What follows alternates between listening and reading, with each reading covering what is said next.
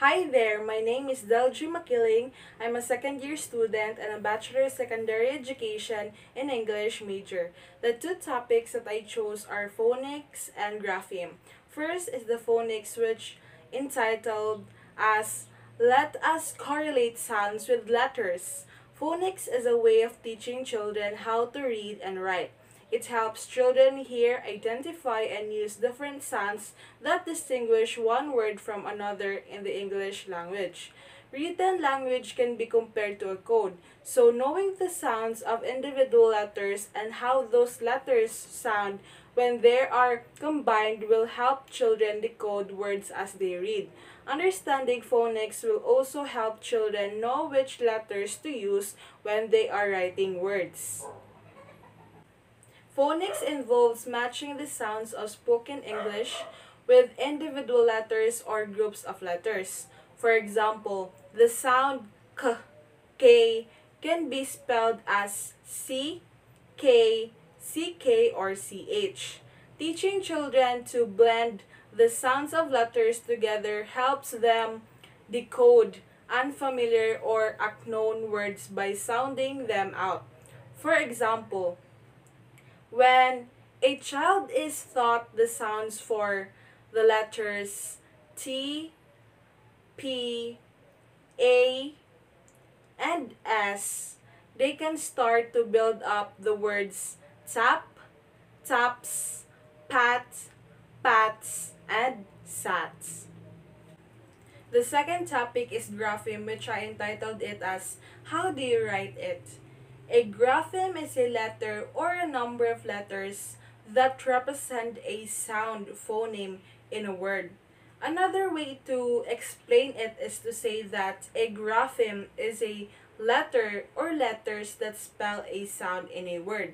You use the letter names to identify graphemes like the letter C in the word car, where the hard C sound is represented by the letter C. A two-letter grapheme is in the word team, where the EA makes a long E sound. A four-letter grapheme can be found in the word eight, where A makes a long A sound. In Let Us Correlate Sounds with Words, allow the students to put their fingers on their throat and switch between saying the sounds and they will be able to feel the vibration in the throat as their voice box turns on and off. Yet, their mouth stays in the same position. When writing these sounds, they are represented by two different graphemes. This multisensory technique can be used to help students correctly articulate the voice and unvoiced phonemes.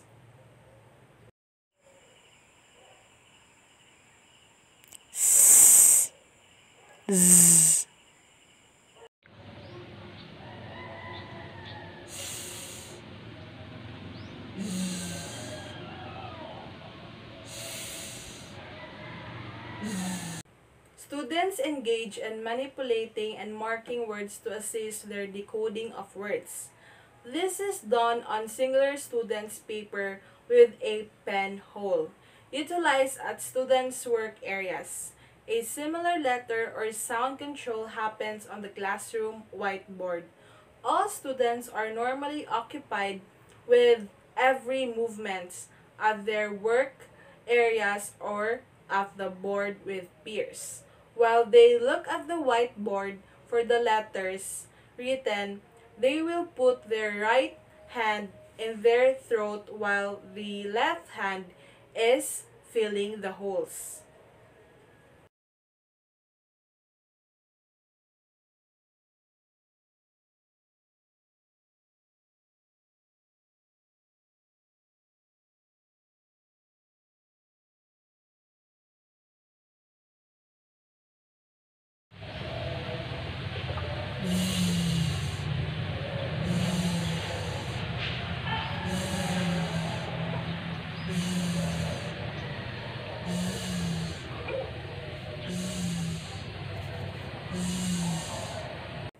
All lessons are projected and interactive on a projector.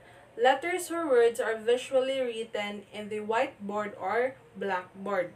These provide visual references for given skills and are posted in the classroom. Visual support is also encouraged during student writing. Students are taught to begin different writing tasks using various thinking maps where they visually think or plan or jot down notes in their native languages. Seeing a colorful and semantically loaded display can be a great aid for spelling.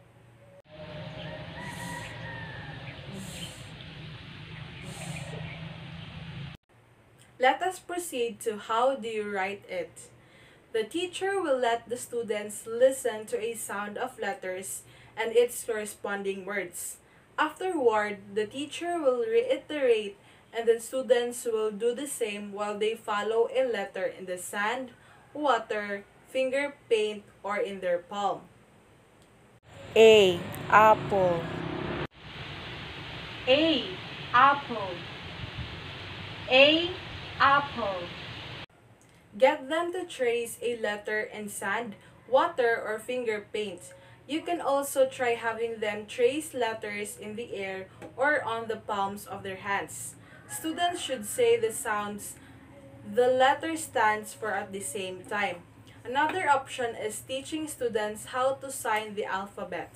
The teacher could have dots that forms a letter to let students trace those dots.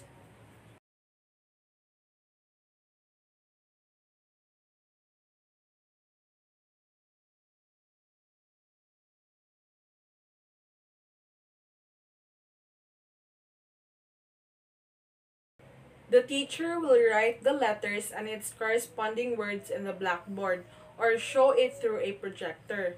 The words could also go along with pictures to help students make visual connections. A. Apple. A. Apple. A. Apple. These strategies are best to be used because it highly focuses on helping and honing the auditory learning wherein students will be able to learn most effectively through listening. Kinesthetic learning wherein the strategies require them to manipulate or touch things in order to learn, and visual learning wherein students will be able to focus on what they see in front of them in order to learn. Basically, auditory learning, kinesthetic learning, and visual learning are all present in my innovative strategies to guide students learn phonics and grapheme. So that's it. As future teachers, I hope you'll be able to help and teach your students passionately where they will learn best as they are our what we call ang pag-asa ng bayan.